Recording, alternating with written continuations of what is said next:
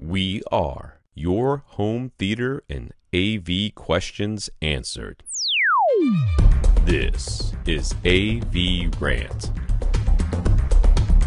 Want your home theater or AV question answered by Tom and Rob? Send it to question@avrant.com.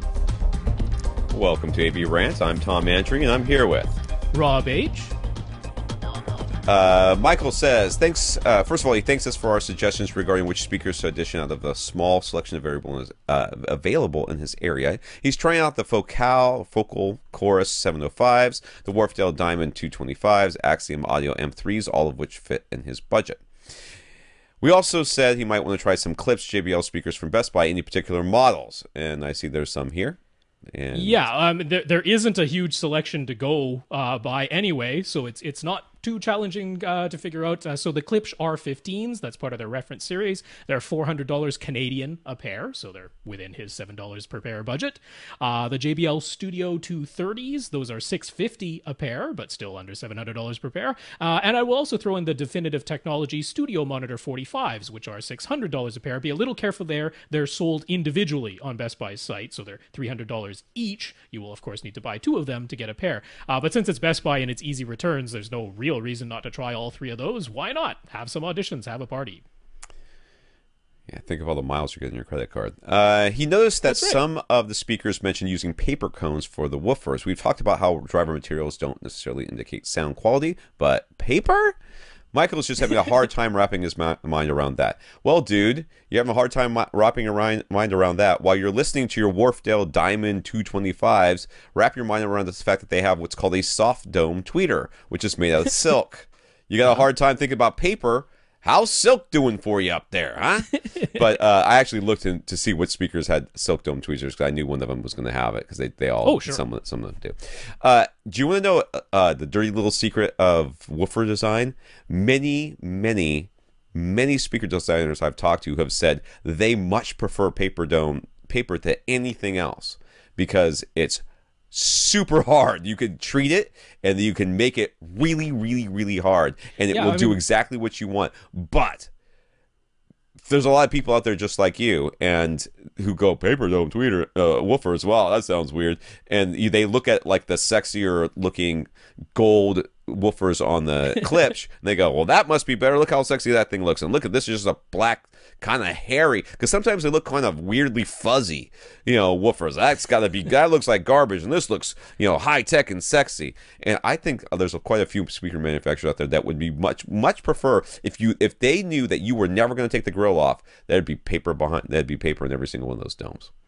What if I called it woven cellulose fiber? Would that help? There you go. Because you could. That's what it is. Woven fiberglass is what all the ones that used to be called Kevlar that they're not allowed to call it. Some of them still do call them Kevlar, but Kevlar does not like that. If they've licensed the name, you can call it aramid fiber because that's the generic name for Kevlar. Yep.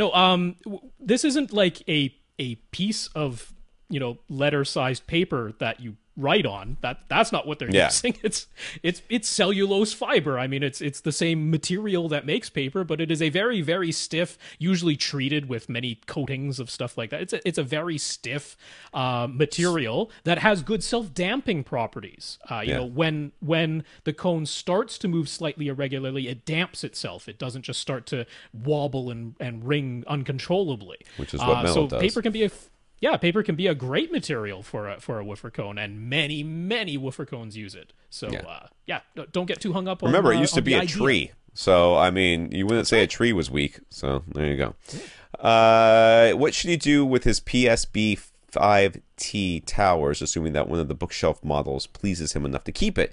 He could actually move them to surround duty, but he feels like that would be a little strange. He's not sure how much he could sell them for in the used market. So, any ideas? It is not necessarily strange to use them as surrounds. I mean, you can just if make they sure fit better there. Yeah. If you really like them and you want to keep them, I got no problems with that. You're just going to have to cross them over. You do not want them playing, low frequency subwoofer stuff or trying to do that back there. Do not set them to large, even though they're physically large speakers. Set them to small and cross them over at 80 hertz. Yeah. And there's no reason why you couldn't have them back there. That's fine. Yep. But if you decide that you do want to sell them, I would absolutely, since Michael is in Canada, point you to Canuck Audio Mart. I think that's the best place as far for Canadians to sell their used gear. I looked it up. Somebody was selling a pair of PSB T5 Towers for $400 for the pair. I actually think that's a really good deal because they're about $1,200 Canadian new, or they were when they were still available because I think they're a discontinued model at this point. Yeah, but I think that's actually a very reasonable price. I would probably price them at like $500 a pair, see if you get any offers. As long as they're in good condition. If they're all dinged up and look horrible, then obviously you'll need to decrease the price. Right. But if they're in good condition and they still work, I'd probably try pricing them at about $500 for the pair and put them on Canuck Audio Mart. If nobody bites, lower the price. But there you go. That's not a bad idea.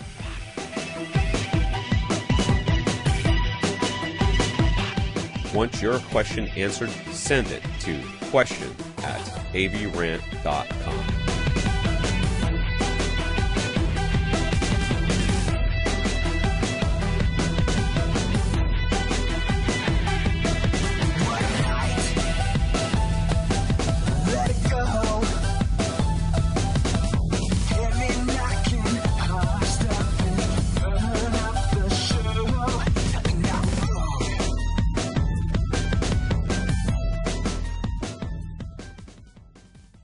This is AVRant. Now go out and listen to something.